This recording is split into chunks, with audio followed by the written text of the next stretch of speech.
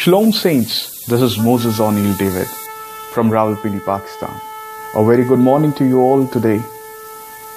Precious people of God, today I want to share something powerful with you from the book of Genesis, and the account is of Cain and Abel. When we read the book of Genesis and the very particular account of Cain and Abel, we come to know that when Cain's sacrifice was not accepted by God, he killed his own brother Abel. And when God asked Cain that where is your brother, he said, am I my brother's keeper? Precious people of God, as Christians, we are our brothers or sisters' keeper. When we read the Holy Bible from Genesis to Revelation, we have so many examples to share. When we read about Abraham, he interceded for his people.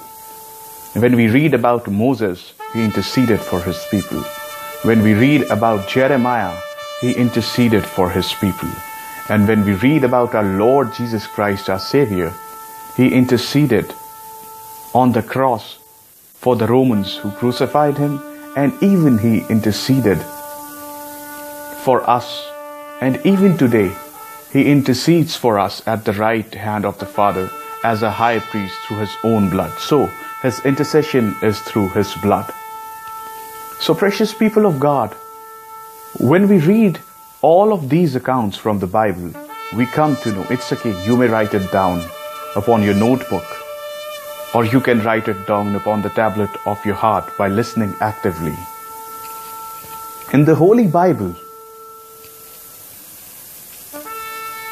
let me repeat it again.